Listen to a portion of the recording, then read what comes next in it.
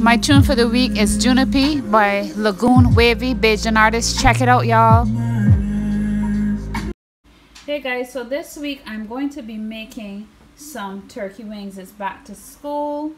I was thinking I was gonna make soup because it's Tuesday that I'm filming on Tuesday. I don't know when y'all gonna get this, but yeah. But then I said, you know what? I can make some barbecue turkey wings. I've got some pumpkin that I cut up and froze here. I'm gonna make some mashed potatoes. See the potatoes over there with some pumpkin, and I'm gonna make some barbecue turkey wings. So I'm just gonna show you very simply how to do it. So we just took these out the pack, 2 packs, so it's 2 big wings. They come cut up in the pack already. I like to get them like this, they're easier to handle. And then we're gonna get a few cloves of garlic, and we're gonna put this to boil for in my little electric pressure cooker. I'm gonna say for about 15 minutes. So you put it on for 15 minutes. Once it starts pressuring, it will pressure for 15 minutes, and that should get me the texture that I want on these turkey wings. The other way to do this, you can skip that step and put it in the oven, but then you're gonna have to make up for all that time in the oven when you could have just prepped them in the pressure cooker first and saved yourself some time and some gas. Alright, so very simply, we have the receptacle here for the pressure cooker.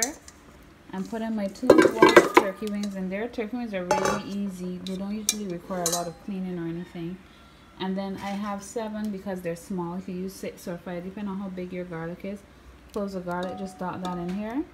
Because I have adobo, I've been using it rather than salt. But you could also use salt here. And we're just going to salt these. And I'll put some more later, but just so it starts out with a base of a little bit of salt. Because I'm using the adobo, I have to put more. And then I'm just going to fill it to the, let me see, if the turkey wings coming all the way up here, we're going to go halfway with the water. So fill it to the middle of the turkey wings with water. Now turkey water is great water. Great water. So we use it we save it, use it for stock, to make rice, or even like these potatoes that I'm making. You can make all sorts of really good stuff. So right here now I'm just going to pour that water. There's about 4 cups of water for people who want me to be more precise, but basically I try to cover some of the turkey but not all, as you can see there. And I'm also going to be putting whole cloves in there. If you don't have whole, use the ground. Look, I got ground here too, but because I have whole I can use them, right? Because cloves and turkey is an excellent flavor. My dad always used to say so. Gone too soon. Alright, so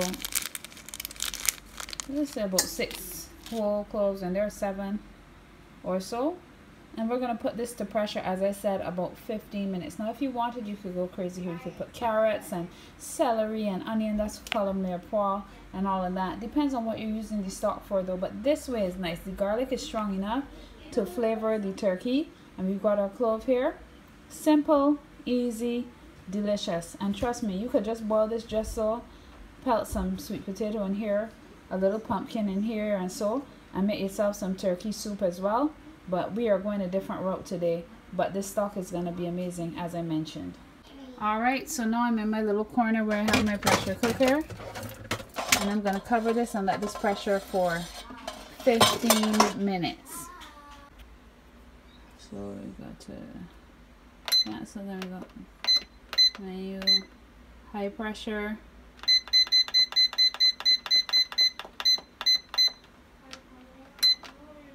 And it will go 15 minutes from when the little dial there comes up. Excuse the paint on my hands. I've been painting today. Let me show you what I did today, huh?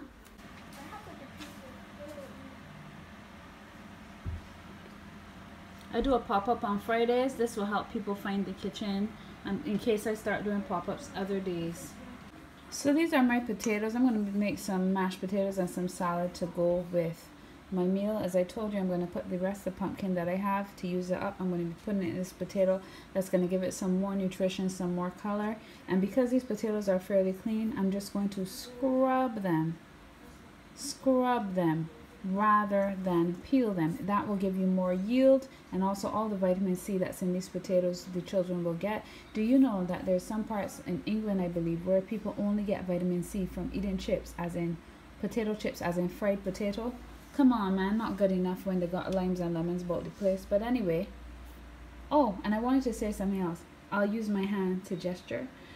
Don't you love it when you find people who not only want to be an exhibitionist but also want to watch? Not people who not only want to hear the sound of their own voice but want to hear the sound of yours as well. I want to shout out my true friends on this cooking vlog. I don't even know if they're going to see it, but the people who encourage me and the people who take time to see what I am doing rather than just focusing on what they are doing, because you see, community is the way forward. If we cannot come together and love one another, if we always jealous or trying to control what other people are doing or any of that sort of energy, people will run from us. But when we come together and do things, we can do great things. So here ends my potato gestures. Bye. I also did this today. The room is a little bit dark out here, but anyway, this is an abstract full moon rising. Shout out the artist Full Moon. So I've mashed my potatoes and my pumpkin there. You could mash it with olive oil, butter, sunflower butter, whatever you want. That's simple. After that, I got my bowl ready and I had some barbecue sauce. I've got some Bajan seasoning. Watch that recipe. I've got some maple syrup, or you can use vanilla syrup if you want, and Angostura bitters. And then I'm also going to have some ground cloves in the sauce that I'm making. So I put about a teaspoon of ground cloves inside of my bowl. After I put those inside of the bowl, then I'm going to pour in some of the syrup. Let's say about a half a cup or so. Once I've got the syrup in there, I'm waiting to see what I do, y'all, because this is a voiceover now. Oh, Selena, what you doing? What you doing, Selena? It looks like you're talking to someone. Yes, okay, then I put some Angostura in there. And that's how cooking is, y'all. It's creative. I put Angostura because I see it there. I had it to hand. Not because I normally put it, but it went well. Then we got our Bajan seasoning in there. That has in the garlic, that has in the onion. That stopped me from having to cut up herbs or blend up herbs for my sauce. See, so that's a hack, right? See how green it gets over time? That's the same season I made with y'all. It lasted longer than I thought it would, and it's still good. What's it saying? Oh yes, this is the barbecue sauce here that I am chucking in there because it's soon done. But I would say about 3/4 cups or so of the barbecue sauce. And the thing about it is, remember, as Gordon Ramsay would say, taste, taste, taste. Don't just put in and chuck in and thing and don't taste, you know.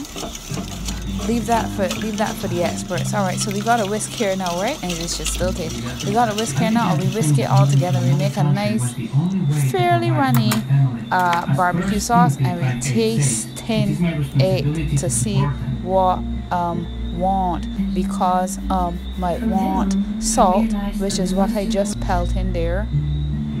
Vinegar, that's apple cider vinegar, because it makes things acidic. It's also good for you. And it could have wanted sugar, but it seems that it didn't at that point in time, because remember the vanilla or maple syrup, whichever one you use. And now I have that put into my pan. And now that I put it into the pan, I cover in the sauce, and I can put them inside the oven. Alright, so my oven has a broiler, so I'm actually putting it to broil on low. And then while I did that, I decided I was going to make myself a nice little salad, because people keep giving us avocado pears, y'all. So I made myself a lovely little salad, and it doesn't take long in the boiler. But if you don't have a boiler and you have to bake it, it's going to take longer for the sauce to get all stuck on there and look nice.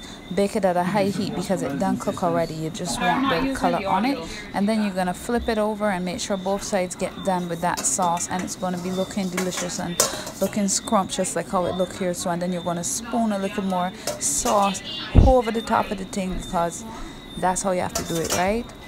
You have to put sauce on it before and sauce on it after, right? Because you eat it with mashed potato and you don't have no big set of gravy, so you need it to be saucy and flavorful. And remember, the outside a little crispy and the inside a little soft. All right, and here we have it, folks.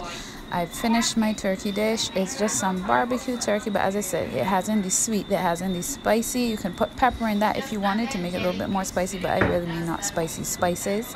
And then I also made a little salad to go with it. So this is a really good recipe for turkey wings, and they're done really fast with the pressure cooker. Thanks for watching.